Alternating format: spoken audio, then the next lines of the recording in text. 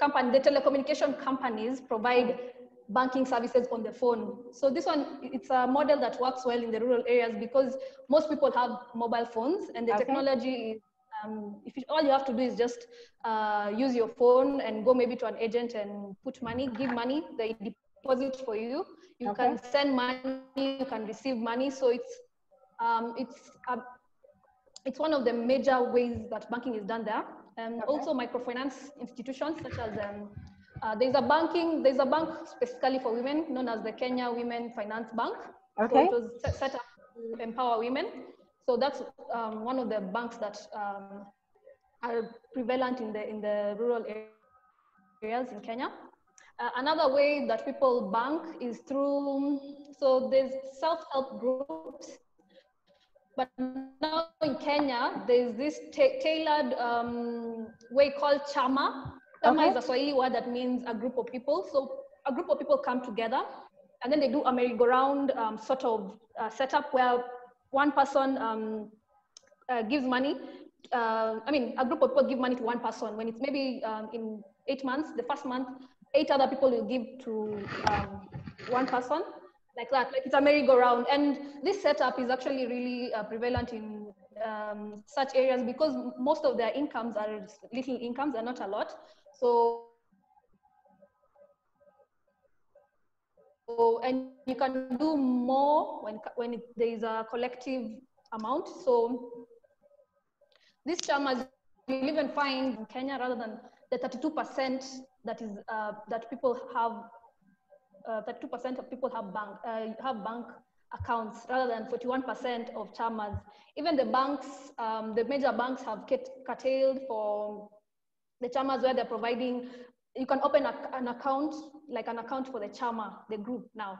So yeah, that's what's happening with the banking. And when it comes to trading, the rural areas, the major economic activity here in Kenya is agriculture. So, and most women do subsistence farming. So there are various challenges when it comes to this, when carrying out the modern trading and banking. For example, in the agricultural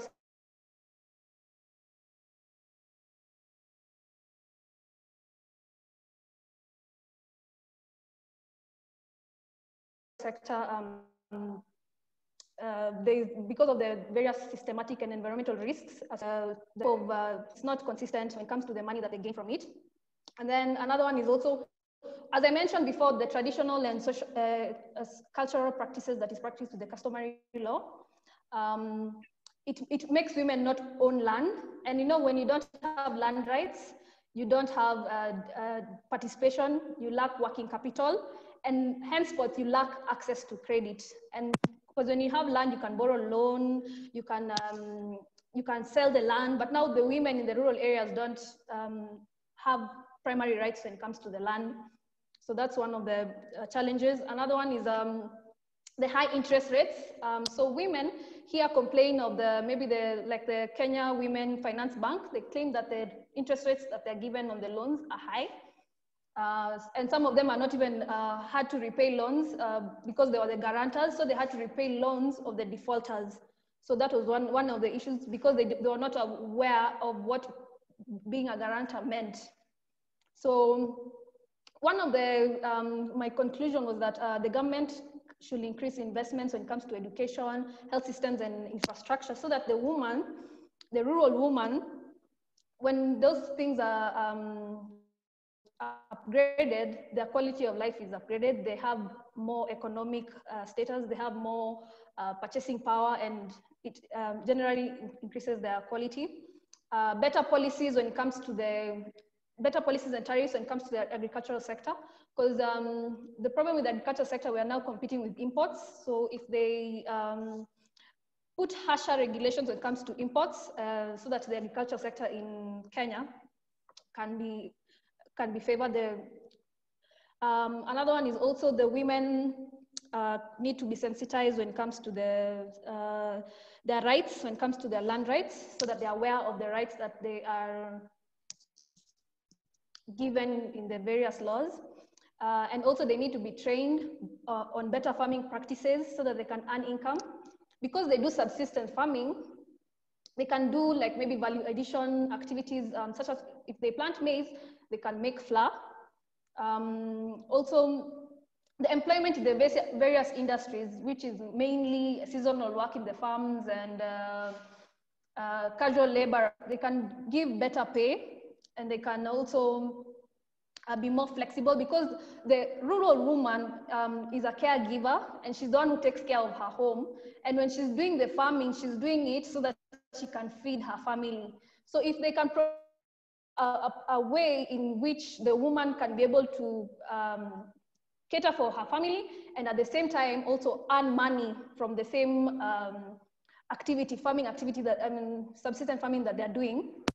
And also maybe they can work, maybe after they've taken care of the family, they can work now after, like in these modernized countries where women, it's a 24-hour economy and people can work maybe at night or part-time and things like that. So, and also the customary law that is inconsistent with the Constitution of Kenya should be eradicated with. So, yeah, and also just sensitization and enforcement of the various policies and laws and attitudes of the people of the rural areas. All right.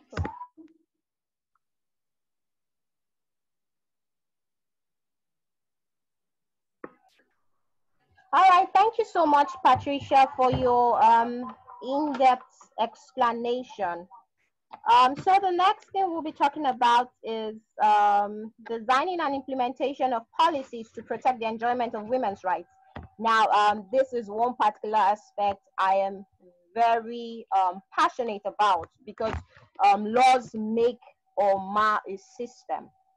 And we've seen countries across the globe ratify certain laws, domesticate those laws, but there is a problem in implementation or applicability, as the case may be. So this is to Claudia. What's the situation like in Malaysia when it comes to designing and implementation of policies to protect the enjoyment of women's rights? Because as we all know, women's rights are subdivided into social, economic, civil, and political rights, and even cultural rights. So what's the situation like in Malaysia? What has the government done when it comes to safeguarding these rights? So basically, like I mentioned earlier, we've had a few quite big things that have changed. So like the federal constitution of Malaysia, the article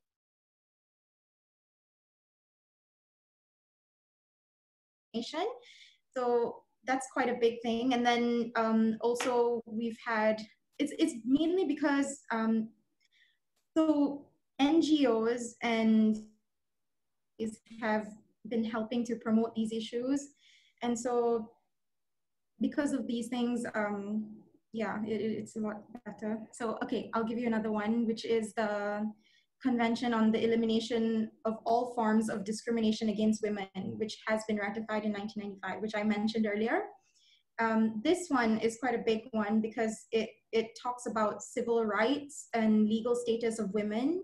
So their right to vote, the whole public office, right to non-discrimination in education and employment. Then it also focuses on reproductive rights and so like maternity protection, right to reproductive choice, shared responsibility factors influencing gender relations. So things like modifying the traditional roles of women in the family and removing gender stereotypes from school programs, textbooks and teaching methods. So this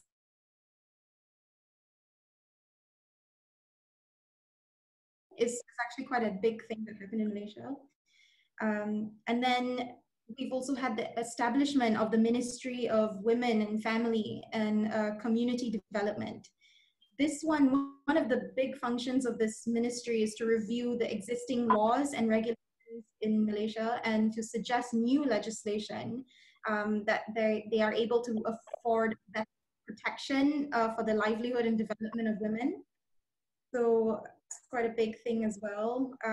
Then also the government has set up a high-level committee, initially chaired by the Prime Minister, but now it's by someone else, look into issues concerning women's rights and women in development. So one of the outcomes of this high-level committee, was the creation of what came to be known as gender focal points, GFPs, each ministry and government agency. So that was quite a big thing. And then rural women in Malaysia actually have the right under the constitution to inherit land. Most ethnic groups have their own customary laws regarding inheritance, and they have matriarchal favoring women by restricting ownership and inheritance of tribal lands to female members.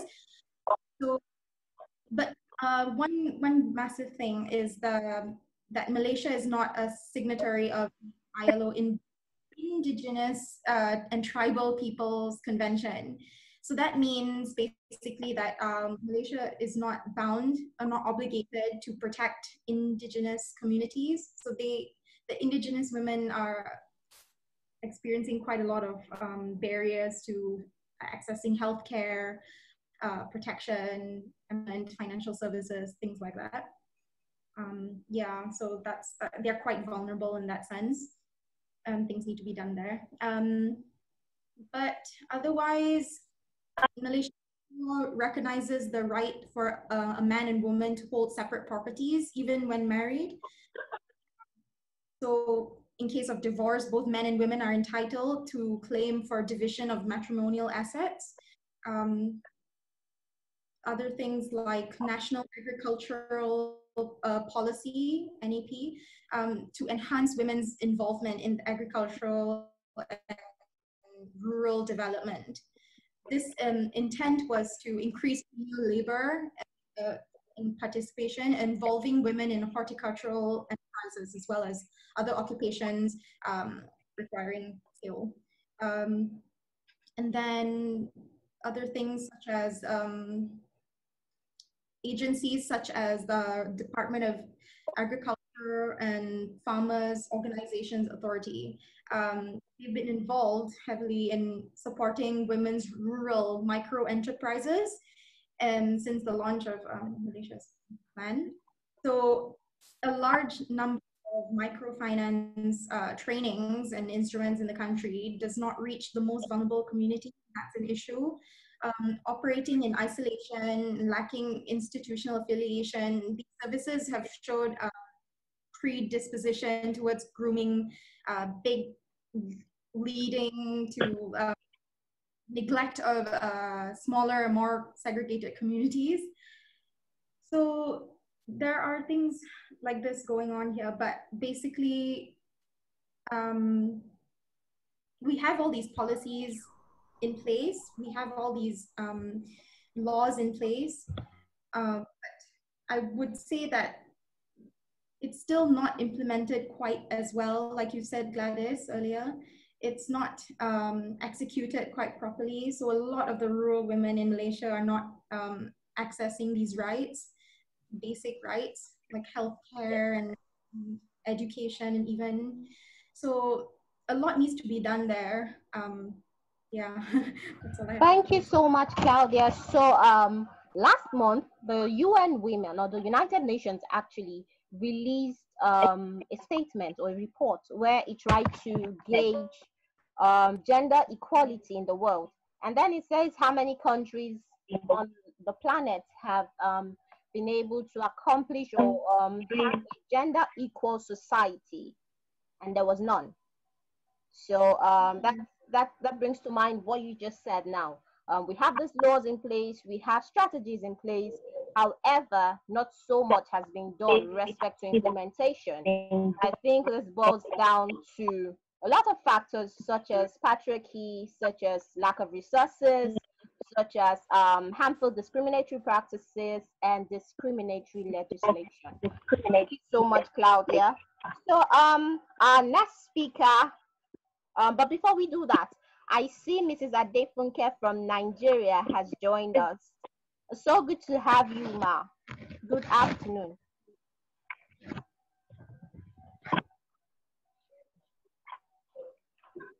So we'll move over to the next discussion, and that's from Nishta Sanduja. So she'll be telling us about design and implementation of policies to protect the enjoyment of women's rights in India. And after that, she would be telling us about equal participation of rural women in decision-making process. So she would have a two-in-one presentation. Right. So thank you so much. And as it is over to me now, I'd begin by the second one first. So which is equal participation of rural women in the decision-making process. So when we are talking about decision-making process, I believe that involves voting rights being granted to these women, then the representation rights being granted to these women to be a part of the government, of the legislature. And beyond this, it also involves that women must have certain active participation when it comes to political activism. That is, they must be able to form themselves in groups and communities such that even when they do not form part of the government, are they able to press their demands in such a way that they are heard, you know. So I'm going to be discussing this particular topic in this particular analogy. So coming over to the voting rights. So in India, as in many other countries now as well, universal suffrage was given to men and women alike with the coming of the constitution in the 1950. And this has been elucidated under the Article 326 of the Indian Constitution. So men and women have equal voting rights available, and one vote by a man or a woman has equal worth in the eyes of the law. So that is what we mean by equal voting rights being granted to women over 18 years of age. Coming over to representation of women in politics. Now, to ensure that the rural women in specific get represented well, India has granted them 1/3 reserved seats in the local governments. So India is a federal nation where we have a 3-tier system of government. So we have a central government, then a state government, and then the last and the final tier, which is the local self-help government. And this local self-help government is existing both for the rural and the urban areas. So both for these rural and urban areas, we have 1/3 seats reserved for women in this 3rd tier of government. And let me now tell you what are the sources based on which, the legal sources based on which we could grant such kind of, these reserved seats to women. That are 33.3, source being Article 14 of our Indian Constitution that talks about right to equality. And when it talks about right to equality, it speaks about both equality before law and equal protection of laws. And as part of these equal protection of laws, so India has, accepted this particular notion that equality can only be there for equals. If a 5-year-old and a 10-year-old, for example, are granted the same portion size of food, that will not be equality to them. So in order to provide equality, they need to be, understood in their own independent, respective terms and their nutritional needs. So similarly, the Constitution of India mandates that sometimes, just sometimes, we require to have certain positive discrimination and certain classification to that particular regard, that some people will be given a little differential treatment in order to basically provide them equality. So women have been granted that particular classified status, that particular positive discrimination based on which they have been granted these reserved seats in India. Now, mind you that these reserved seats are only there in the local bodies, the local government bodies, that is the 3rd tier. However, the Indian women are still fighting, including the rural women, are still fighting the rights to be granted these reserved seats in the state and the center legislatures as well. And that is called the 108th Constitutional Amendment Bill. And it is still lying pending. And it first came into place in 1996. So it is still a long-standing battle for women. And these reserved seats are also required to be granted to these women, considering the socio-economic milieu of our country. And I believe all of our countries for that matter, because we all are developing nations on here on the portal today. So, I mean, this is a matter of fact that we are intrinsically patriarchal. There's a lot of muscle power and criminalization involved in politics, and women were not getting represented well. So this classification, this positive discrimination was henceforth required. The next source of the constitution, based on which this representation is provided to these women, is Article 15, Clause 3, which states that the government has all prerogatives and all rights to make certain special provisions for women and children of our country in order to uplift them. And this will not be considered discriminatory. Also, we had an article, we still have it, but its eminence was much more in the history. So we had an article, Article 40 in place, which spoke about the Panchayati Raj institutions being set up in India, meaning the local help governments for the rural India. They have been given the terminology Panchayati Raj institutions. So initially we just had this Article 40 in place, and it is only in 1992 that an actual 73rd amendment came into place and made it a mandate that every state, every district is supposed to have these particular Panchayati Raj institutions, and these Panchayati Raj institutions are supposed to provide all its women these 1/3 reserved seats. So it is only in 1992 that these reserved seats came into picture by the 73rd Amendment, and that is the most flawless, stance or empowerment provision politically that has been provided to rural women in India. Swiftly coming over to the political activism that I was talking about. So Indian women, specifically the rural ones, have illustrated beautiful examples of political activism as well.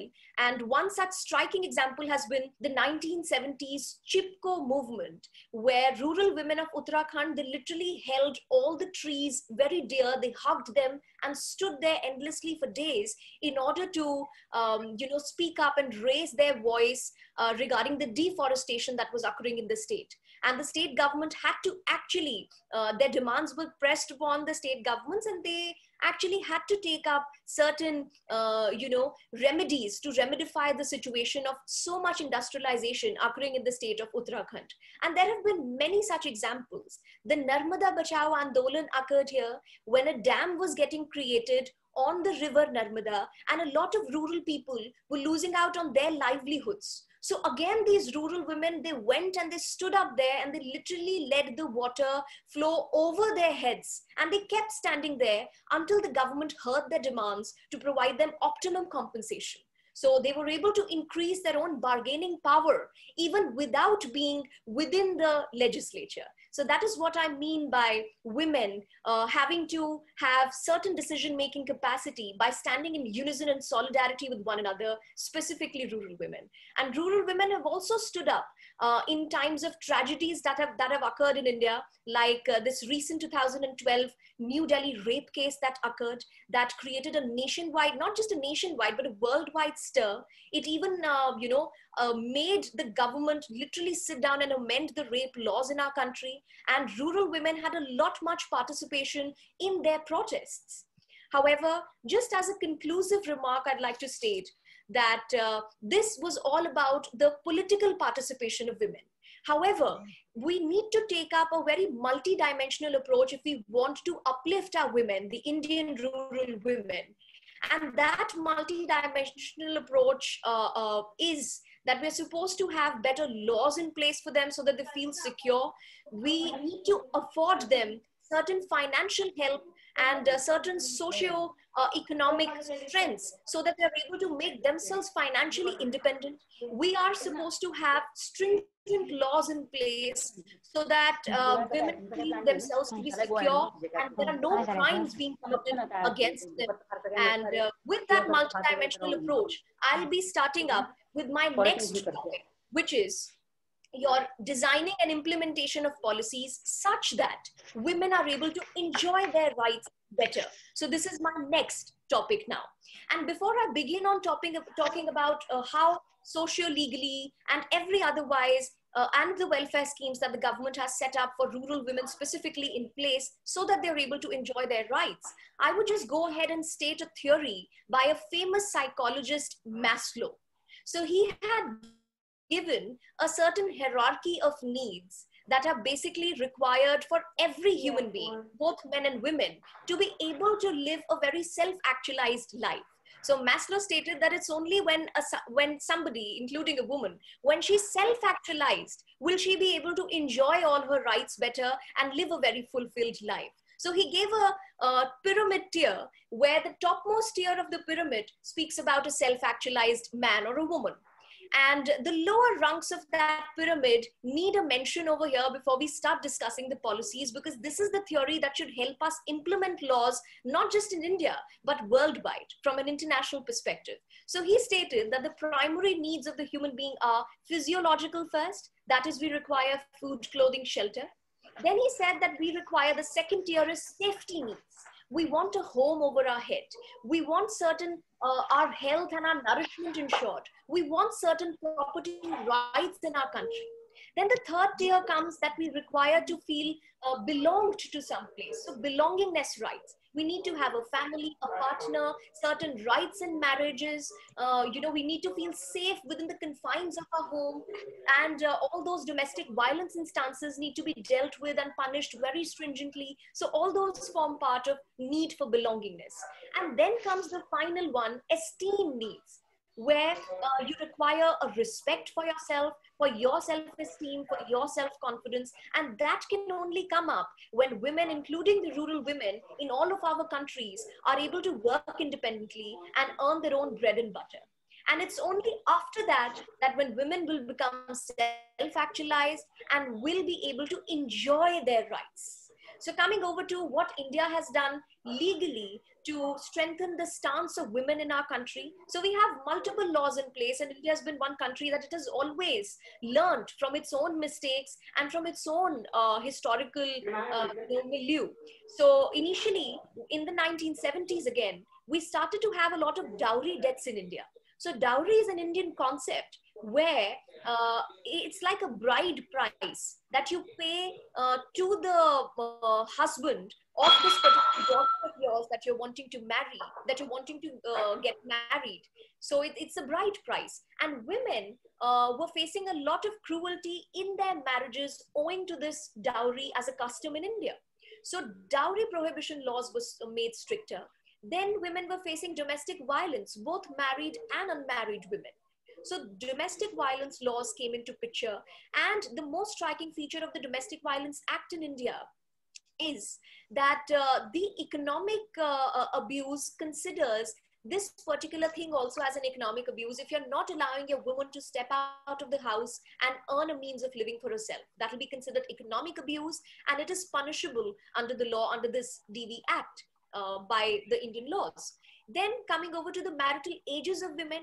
So we have set the marital age of women at 18 years, which is the voting age also for women in India. However, there's been an ongoing debate to increase this particular age to 21 years of age based on UNESCO's advice to India, because India still sees multiple child marriage instances. So that has been made stricter. This law is ongoing. So since the sex ratio between men and women is also much of a problem, just like all other countries that are over here on the panel, the same problem persists for India as well. The female fetus is not really preferred because having a female is a very expensive deal. You have to pay the bride price to get her married. You have to pay for her education, and there's always a payment that you owe to her. So a male child is preferred in India. Owing to that, prenatal sex diagnostic tests have been banned pan-India. You cannot get the prenatal determination of sex done. This was done specifically to avert the instances of female feticide and of infanticide in India. So these are certain laws in place. Then the rape laws, as I told you, after the 2012 instance, the gang rape, the Delhi gang rape, they have been made stricter. Women have been granted much more rights when it comes to maintenance and divorce cases. So all those acts are there. And now I'll be coming over to very briefly on just some of the welfare schemes that have been started by the government that are absolutely eminent in our discussion today. So one of the most important, again, pan-India scheme is Beti Bachao, Beti Padhao Yojana. It translates to, so this is Hindi, and it translates to teach the girl child and save the girl child. So in this scheme, the government has made endeavors to train the local governments, that are the Panchayati Raj rural governments, in order to let them know all the laws that are prevalent for a girl child and a woman in our country, and to dispense that information further on, especially in the rural areas. Because see, we have already spoken about what is a rural woman.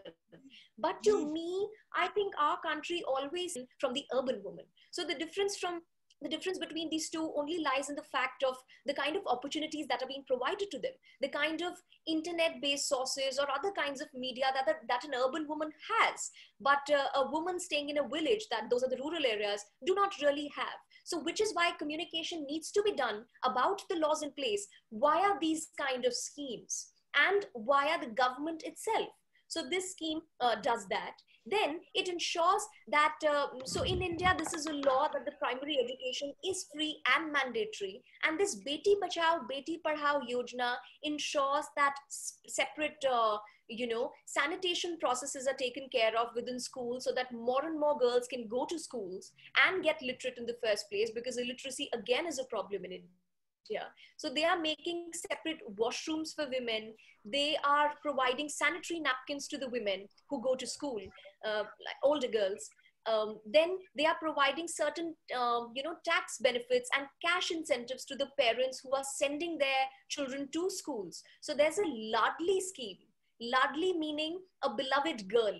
So there's a beloved girl scheme in India, based on which if a parent enrolls their kid, their female child, into school and allows them to study until the 12th grade, they are provided cash incentives of close to 1 lakh of Indian rupees, which, mind you, is a huge sum for the rural person. So these things have been strengthened. Then in India, based on this Beti Bachao scheme itself. I'm so sorry, I would have to pause you there. So we have some questions trickling in, and I think they're in line with some of the points you've made. Okay, all right. So in the course of the program, you'll be able to answer them or respond to them promptly. So welcome, right, Mrs. Adefunke. Thank you. Thanks for having me. So Mrs. Adefunke is a lawyer, a humanitarian, and a gender issues advocate in Nigeria. So she will be speaking briefly to us about property rights of rural women in Nigeria, and of course, involvement of rural women in decision-making process. Are they really involved in decision-making process in our country, or is the narrative different?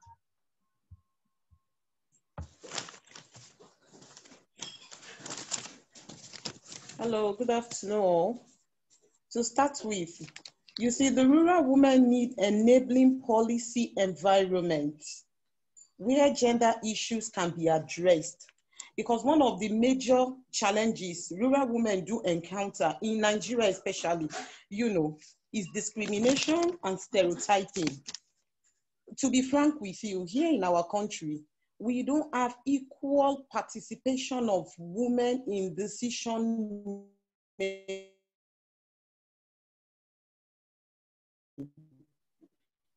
We don't. Nigeria is quite few women, in politics that are really active in decision making. Even in the world, I can really say the percentage of women, especially rural women, is quite low. So on these notes, I propose that rural women need enabling policy environments where they can address gender disparity and discrimination, that exists across different sectors. including agriculture, rural development, trade opportunities, education, health and environment, social protection. Rural women need social protection a lot. They need access to productive resources. They need training, they need information, you know, they need equal opportunities. You know, these women contribute greatly, you know, to our economic, yet they are the ones being discriminated against, you know, times without number. You know, in my country, rural women has not really been faring well at all. You know, like I said, she has suffered discrimination. You know, she has been denied access to opportunities, social amenities, and all that. So in my own opinion, if rural women can be, you know, there's a saying that, you know, when you train a woman, you train the whole nation. So in my own opinion, I feel what we can do, you know, to strengthen the rural women, you know, and encouraging them in decision making is number one, awareness. Yes, we need to create awareness. We need to take our education to the grassroots level, to the rural women, you know, to our children. It is when, you know, it is when she's well acquainted, you know, it is when she's well armed with some education, you know, that she'll be able to impact our community positively, that she can be able to, you know, contribute to decision making positively. You know, is not until we, you know, we eradicate this barbaric thinking. There are some culture that actually repugnant, you know, to natural justice, to rural women. Take for instance, you know, some rural women to acquire property, to even acquire some portion of land, you know, in their communities to farm is a problem, you know. And why? Simply because they are women, simply because, you know, they are, you know, they don't mingle well with the, so to say, rural women, which is not supposed to be so. I see this as discrimination. I see this as stereotyping. We really have a whole lot to do, you know, on our rural women. But then, you know, we can make it one step at a time. I believe we can make it one step at a time, you know, when we improve the well-being of their family, you know, because these people, they do face serious challenges. They do face serious challenges: food, basic amenities, education, finances, training, empowerment training, you know, that can link them to opportunities, that can link their children to opportunities. They don't have it. Our laws are always against these people. These people are seen as the downtrodden. They are seen as the forgotten ones in the society.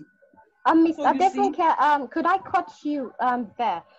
You talked about property acquisition, property ownership of rural women. yeah. Now, is this also relating to some of the widowhood's rights that prevents them from acquiring properties upon the demise of their husband? Is there a relationship with this particular subject matter and this situation? Because reports have had it over and over again where women are deprived from property acquisition, and also is this some form of is this something that you think is related to this particular question? Of course, it's interwoven. Women, rural women, in fact, women at large have gone through a whole lot. You know, they are always the one at the receiving end. They are all, especially these rural women, they are always the one at the receiving end. You know, when it comes to sharing, you know, like our society, in fact, should I even say 90% of the world at large, you know, we practice patriarchal system, you know, whereby we place the male actually play a dominant role, you know, in the society, you know, talk about politics, talk about leadership, talk about moral authorities, you know, talk about social privilege. Yes, they are always at the receiving end. There is no cruel treatment that have not been melted out against this woman. Similarly, the widow. our laws of widowhood, our practice of widow system is not really favorable to most of our women, especially the rural women at all. There is no law stopping a woman. There's no law stopping a rural woman, from not acquiring property. No, there is no law. Most of these things just anchored on our cultural belief, because the culture have really relegated the women. Even the exposed one are still struggling. They are still struggling, for equal opportunities. Then how much less the one in the village, the rural women? You can imagine what they will be going through. It's not funny. So most of our law really needs to be reformed. The ones that are already in place needs to be implemented in favor of this woman. So many things we should canvass arguments against. And then I'm glad that, some women are beginning, they are fast becoming paradigm shifters. Yes, they are fast becoming paradigm shifters. They are beginning to speak up for these ones. They are beginning to advocate for these forgotten ones, so that some of our laws, we accommodate them.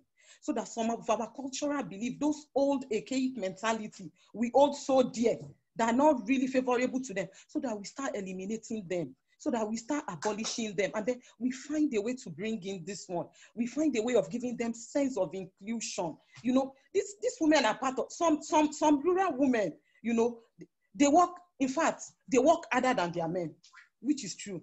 Most of these women, they are the breadwinner, and then when it comes to sharing formula, they are the ones that are receiving them. They are the ones being left out. That's not fair.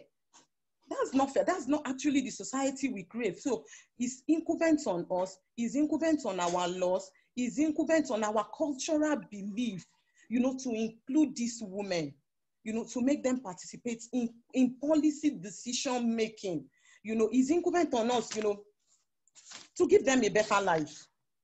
These women are not even asking for too much. Some of these women are not really asking for too much. Just include them, give them education, give their children education, encourage them with finances and all that. And they are good. But you see, some of our laws are not really helping matters. Some of us, even as women, we are not really helping matters. We have a way of stereotyping these ones. Even, the same gender with us, we don't really have mercy on them. You need to see what widows go through in Nigeria when they lost their husband. And one of the most painful aspects is most of these ill treatments are not even melted out by the opposite sex. It's by their own fellow gender.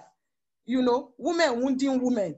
That's when they'll start bringing in, subjugating belief, that doesn't favor the woman. Why? Just to water down this woman's rights, just to make sure, they have no voice, just to make sure they have no share, just to make sure they deprive them, of anything that can actually be favorable to them, that can actually be favorable to this woman.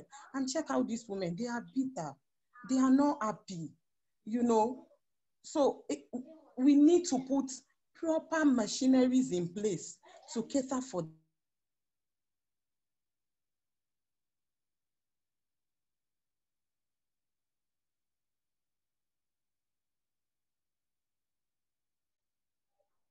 Miss Adefunke, can you hear us?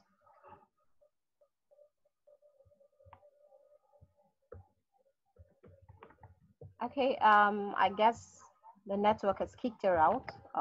She should be back shortly. So having established all of this facts, it seems as though the same narrative is operational in all countries across the globe, or most of the countries across the globe, because from our representative from India, Malaysia, Kenya, and of course Nigeria, they all seem to be singing the same song. Rural women are not being taken care of, although some governments have gone way ahead to ensure that their welfare standard of living is improved, but there is still more to be done. At this point, the floor is open for us to ask our questions. You could send it as a text through the chat, or you could unmute yourself and send in your questions or ask your various questions.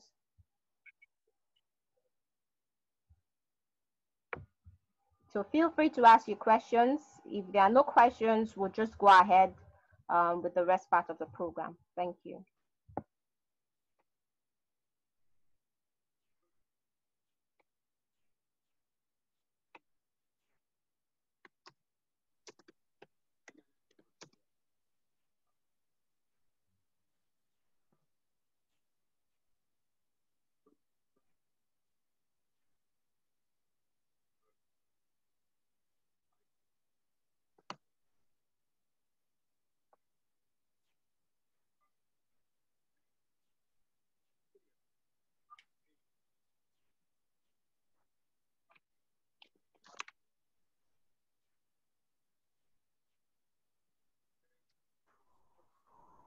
Feel free to unmute your mic and ask your questions.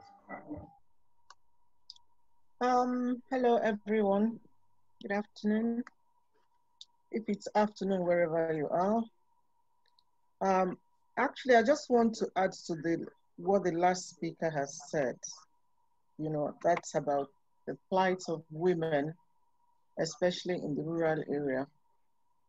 When you talk about women at times working harder than their male counterparts, it's not just in the rural area, even in the urban areas, a lot of women work much harder, you know, in the family to support their children, even more than the men do. And when you talk about women in the rural area, as legal practitioners, your legal practitioners, I've often wondered, when you organize talks like this kind of talk, this platform is to address issues that relate to women, especially we're talking about the rural women. After this talk, when this whole discussion is over, how do you reach out to these women? Because especially when, you know, most meetings now, if not 90% of meetings held now are virtual because of this pandemic. How do these women get this message? How do you give them that pat in the back to reassure them that yes, you're there, you know, for them, you empathize with them, you know? And the lady who spoke from India, I must say that, you know, the rape issue that goes on in India is more like a cankerworm. It's really pathetic. I know there was a time that the women, you know, protested. I think 2012 or something like that was a big protest, but then it's not abated. It still goes on even up till this year. You know, it's not just raping women, but gang raping women to the point of death. When you think of all the issues that one is surrounded by, you just think, why would it be rape that should be the, you know, be in the minds of, you know, people like that? So my question is, as legal practitioners, you are in the position, you yourself, the people in the media are the voice of the voiceless. How do you get this message across? How do you assure these women that, look, you are there to protect their interests, you are there for them, and you understand what they are going through? But because honestly, the women we're talking about, if not almost 100% of them, don't even know what we're talking about. They don't even know that this is going on because of where they are. Yes, so how do you get this message across to them? Yes. So thank you so much for your such an elaborate question, and I'll answer it in quite some parts. So firstly, you asked, and of course I'd be stating instances only from India. So initially you asked that since everything is happening online on such webinars, how are we going to take this up to the rural women, number one? And then number two, I'd be discussing the rape issue specifically in India and how we are trying to cater to it now. And the third question being, as a legal practitioner, how and what sorts of help am I able to provide rural women in specific, and in rape cases, as you already stated. So first thing being that, you know, what personally warms my heart seeing that we have multiple laws in place to protect the rights of the women. What is more heartwarming for me to see is that people like you and me, urban women itself,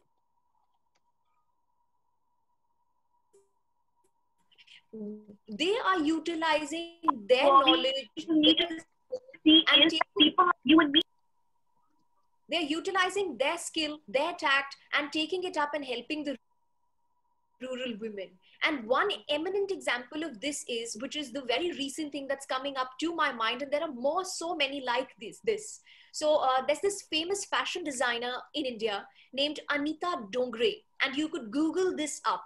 She has created her own sister brand titled Grassroots, where she only employs women from rural areas, and she ensures them employment and grants them literally parts of her own profit. And we can be good consumers as well, knowing that whatever proceeds that we're giving out to purchase those dresses are going to these rural women. Also, this lady, by hiring these rural women, is recognizing traditional knowledge, which is a huge intellectual property right. And that has been an ongoing debate and mentioned under the TRIPS agreement as well. So while she's giving these people employment, she's employing them in her entire industry of making lehengas and different other costumes. She's recognizing that traditional knowledge and giving them their due. So this is the reason how you and I, in our respective fields, can go ahead and help the rural women.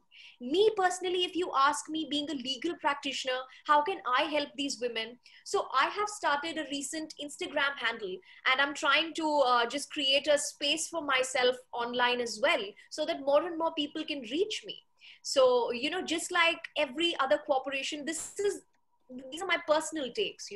So just like every corporation has to do certain kind of CSR, I feel it's my social responsibility also to give back to the society in a certain way. So whilst at college, we actually used to have a legal aid cell where we used to go to various villages in Uttar Pradesh.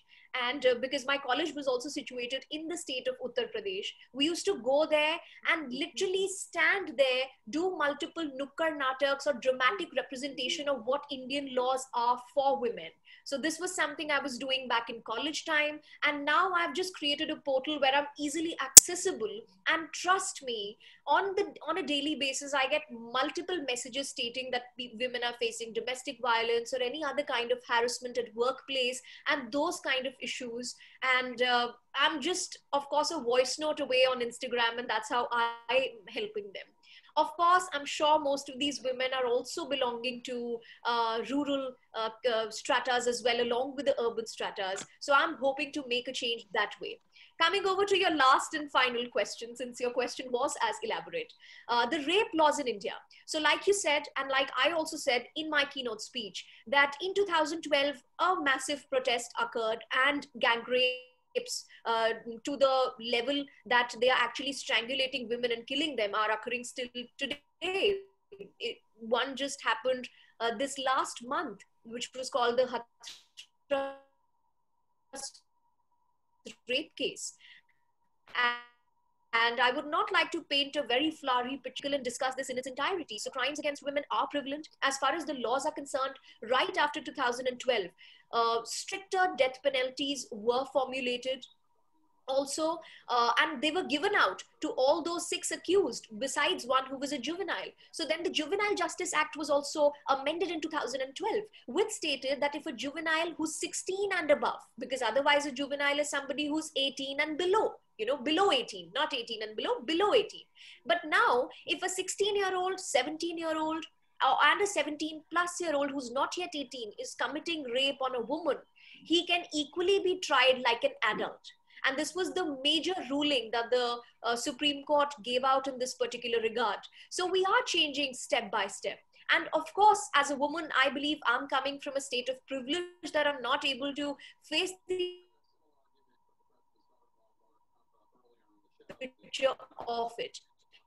And as and when time comes, I actually have plans of filing in certain public interest litigations as well. Thank you so much. So I think India, I will not say doing the best of the best jobs, but it is on the way of rising women empowerment in multiple ways, and we have to give India due credits for it. So I hope that answers your question. Thank you so much, Sanduja, for that very comprehensive response. So we have lots of questions trickling in. One of the speakers, or one of the questions reads, 1 minute, please, guys. Okay, so I have a question for all 3 panelists.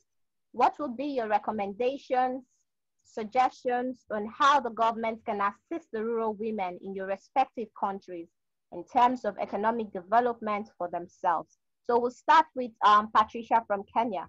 What are your recommendations? I mean, you have a background in international commercial law, so you should be able to tell us, especially when it comes to issues of economic development. So what would be your recommendations for the Kenyan government to be able to assist these rural women, aside the cooperative scheme you highlighted?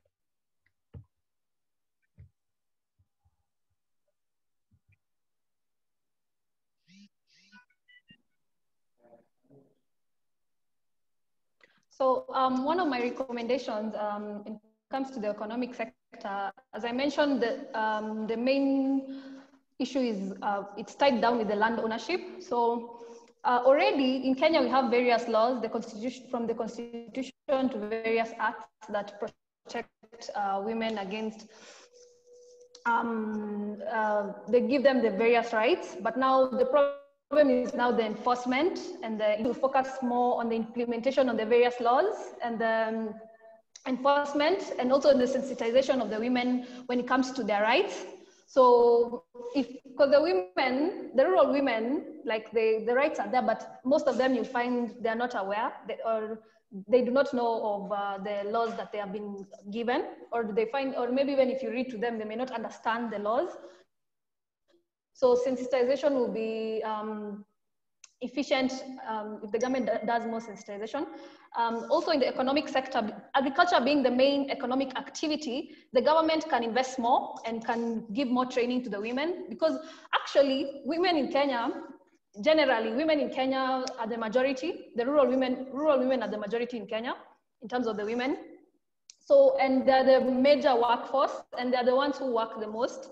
So if their hard work can be quantified, like the hard work can now be made commercial, because now their hard work, mainly, you'll find that they're caregivers of their family, they fetch firewood. Like if the infrastructure, the government can increase the infrastructure such that they don't have to work so hard to obtain the basic needs that they need. For example, water, firewood, like a rural woman will highly improve. So if the government can improve their services, the Kenyan government can improve their services, and also sensitization, please, will continue to improve. All right, thank you so much. Thank you so much, Patricia, for those recommendations. We hope that sooner or later the government of Kenya will embrace these recommendations and run with them in order to make the standard of living of rural women better. So the next question would be to Claudia. So what are your recommendations to the government of Malaysia when it comes to economic development of rural women? Okay, so thank you, Natalia, for your question. So I would say that some of the key considerations for the government maybe to implement these policies, maybe to address the needs of these vulnerable parties, you know, these vulnerable people, maybe keep them at the center of policy efforts in the immediate term, because I mean, they've been the most vulnerable, and for the longer term, because self-employment and non-standard employment relationships have increasingly represented the future of work. Policies should be gender sensitive, I think, and basically we should be harnessing the potentials of youth and addressing youth unemployment, because most of the rural women in Malaysia, the statistics somewhere, I'm sorry, I don't have it right now, but the statistics have shown that most of the rural women in Malaysia are quite young as well, in their 30s, no, 20s to 30s. So yeah, addressing that would be a good thing. The government will need to maybe put institutional mechanisms, arrangements to coordinate the responses of all the ministries and the federal and state and local levels. Maybe a social dialogue to play a central role in developing and implementing these policies. Yeah, I think a lot more needs to be done in order to like keep them in a central role, keep them at the center of developing these. Thank you so much, Claudia, for your recommendations. So we'll be moving over to the next panelist, who is Mrs. Adefunke. So, Madam, in 1 minute, could you just summarize what some of your recommendations would be for the Nigerian government, considering the fact that there is a need to provide economic development for women in the rural areas?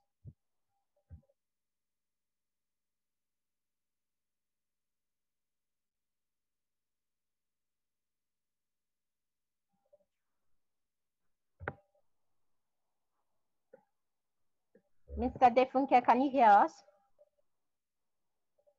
Okay, while she's trying to sort out network, Nishta Sanduja, in 1 minute, could you wrap up and just tell us some of the recommendations you would be giving or offering to the Indian government to ensure that there is economic development for rural women? Yes. So my first recommendation should be that there's this pan-India scheme ongoing, which is called MG Narega, which is Mahatma Gandhi National Rural Employment Guarantee scheme. And we require to have more such schemes. So this scheme primarily grants 100 days of employment to rural men and women.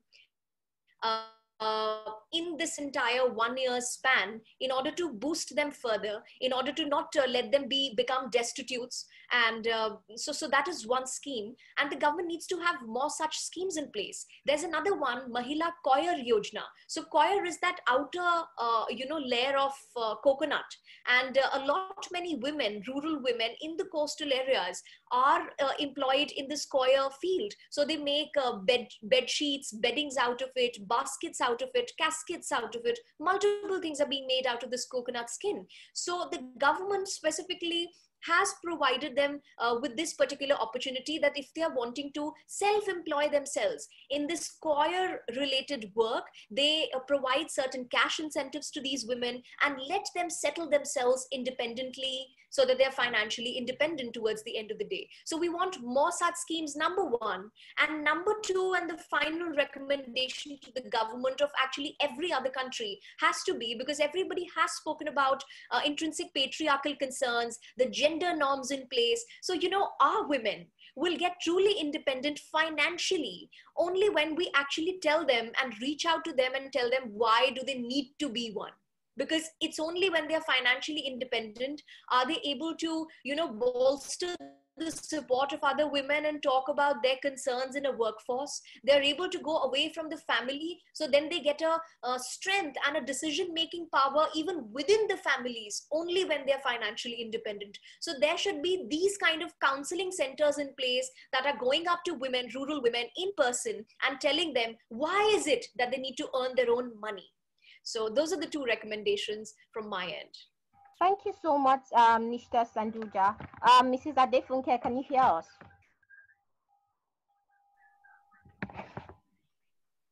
Okay. Thank you, Gladys. All right. So I guess the network is not very favorable from her end. Thank you so much, everyone, for joining us today. It was indeed an insightful and informative session, although with few technical hitches here and there, but we made use of the time. So we will not be able to end this session without appreciating some unique group of individuals.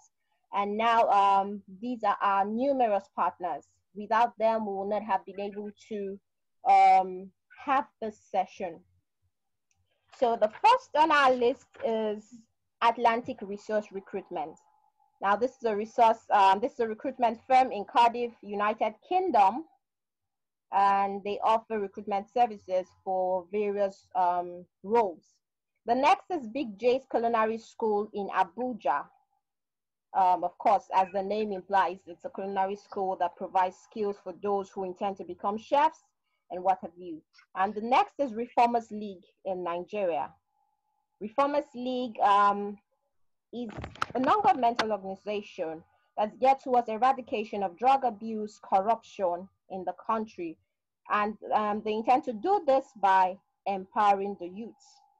The next on our list is Tabitha Empowerment Center. This is a non-governmental organization located in Abuja that's geared towards combating domestic violence by providing psychosocial support for victims. The next is Faith a Life-Driven Campaign Initiative. They are geared towards combating issues of teenage pregnancy and also helping teenage mothers get back to school. So in other words, a lady is pregnant, it's not the end of the world. You could still pick up your life and move on. The next is Orphans Corps. To provide succor to orphans and the less privileged. Our next partner is Lehi Attorneys. It's a group of lawyers that deal with corporate affairs issues. And the good thing with Lehi Attorneys is that they are offering free company registration to one participant. So I'll let us know how we could get into the draw to win this particular prize. The next is Lukachi. Lukachi is offering a virtual internship for fashion lovers. They are a fashion firm in Nigeria that have dressed some of your A-list fashion lovers. The next is AQB Legal. It's a legal firm located in Abuja. And then we have 5 Kobo Transport. This is a transportation firm that provides airport pickups, your personal rides, and what have you. They're located in Abuja, Nigeria. The next on our list is CYPER Africa. CYPER is Center for Youth Participation, Dialogue, and Advocacy. As the name implies, they provide a situation whereby youth can get involved in governance, they can understand the art in policy analysis, and CYPER is offering free virtual mentorship in policy analysis for as many participants as possible. The next is the fellowship. The fellowship is a group of young professionals and entrepreneurs that come together to strengthen one another. The next, which is our official media partner, is New Generation Lawyers, all the way from New Delhi, India. This is a group of lawyers and law students that always hold lectures every once in a while to refresh their memories and help them broaden their horizon when it comes to issues of law. The next is Ingles Arts. Ingles Arts, I would really like to thank them for customizing the t-shirt I have on, which is branded Human Rights Attorney. They are your branding or go-to branding guides in Abuja. And the last but not the least is NZT48. The flyer which we had posted yesterday were from these guys. They are really amazing and good at what they do. Thank you so much, everyone, for joining us. For those who would like to partake in the virtual internship or win the prize for the free company registration, you can send me a WhatsApp message to +234 8131901203 or send an email to humanrightsattorneys2020@gmail.com. Thank you so much, everyone. We really appreciate your time. We think this is the last webinar for the year, but fingers crossed, as issues continue to rise, we'll continue to speak up when it comes to issues of human rights. Thank you so much and have a wonderful weekend.